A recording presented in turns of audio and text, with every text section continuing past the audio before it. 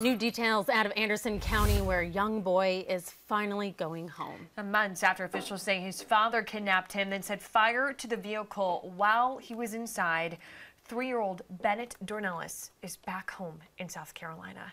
He spent more than 4 months being treated at the Augusta Burn Center.